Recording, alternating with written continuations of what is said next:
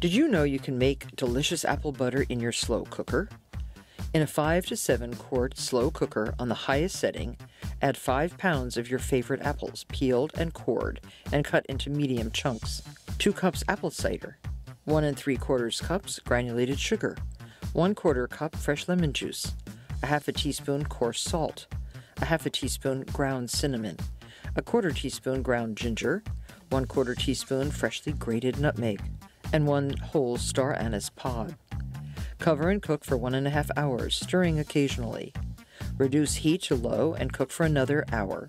Remove the star anise pod and continue to cook overnight until dark brown and thick. Allow the apple butter to cool and enjoy. Spread on warm biscuits or toast, or put into jars while still hot to share with family and friends. It's a good thing.